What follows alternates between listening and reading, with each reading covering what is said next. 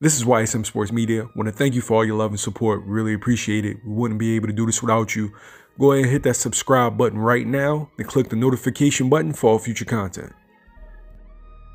What's good, y'all? Here with Albert Burton, the fourth, and Devon Williams. What's good, fellas? What's up? You know, dream team right here. Best amateur MMA and kickboxing program in the city. Come check us out. He gonna put all the details in the details, you feel me? All you gotta do is hit that button at the bottom. Make sure y'all subscribe to my man before you do anything else. I appreciate this question. I appreciate it. How did COVID affect y'all? Because I know y'all were rolling. Aren't all your fighters undefeated? Yeah, all our fighters undefeated. He had guys in the Golden Gloves. We had guys getting ready for WKA Nationals, and you know, just basic amateur MMA circuit. And we were winning everything. Like we had.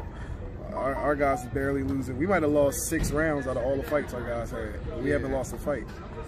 You feel me? So, yeah, we were rolling, but, you know, it sets people back. You know, some are comfortable with coming into the gym during this time. You know, some are just uncomfortable. They got kids, they got family, the girl might be pregnant or something like that. We got to respect everybody.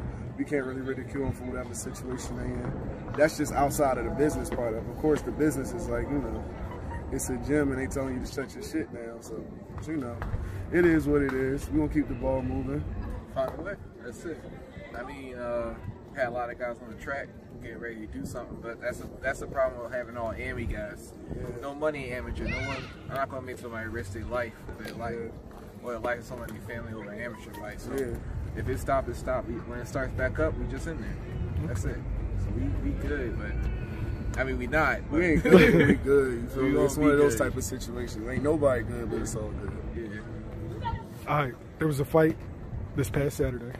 Yeah. Kobe Covington versus Tyrone Woodley. Yeah, now, that wasn't a fight, man. Even though this is his 3rd straight loss, Woodley says he's not going to retire. Do you agree? You can't never tell a fighter when to retire, but I always want guys to recognize this. I understand that. All right, let me rephrase it. It's all about what you're in the sport for. If you're in the sport to prove you the best, and clearly you're nowhere near that anymore, you just need to retire. If you in the sport for the check, balance out, is your health worth these diminishing checks? Because you only go one direction when you keep losing fights. Is it worth your health? Because you're losing worse every time.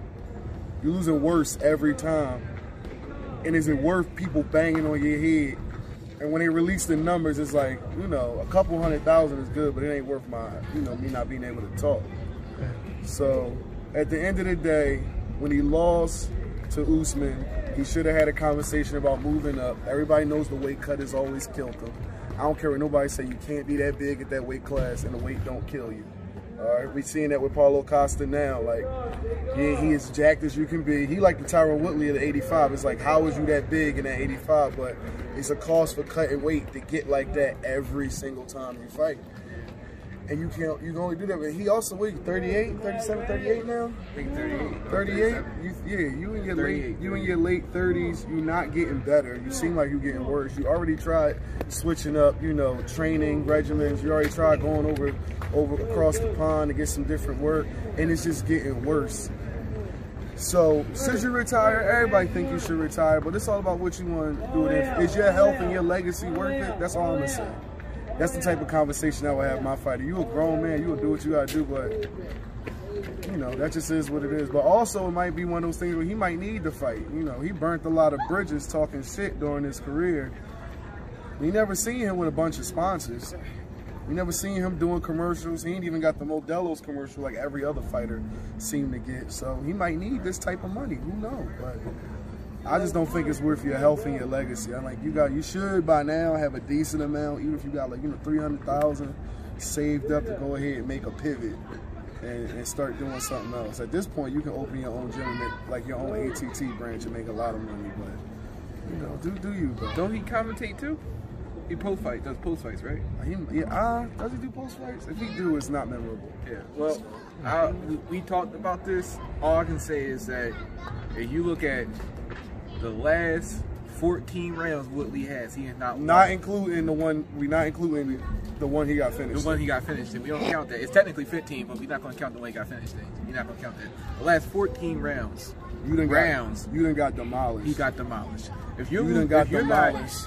14 rounds. If you're not getting fair one, if you've taken losses like Cerrone, he takes losses, but he done fights lost for an hour and a half straight, bro.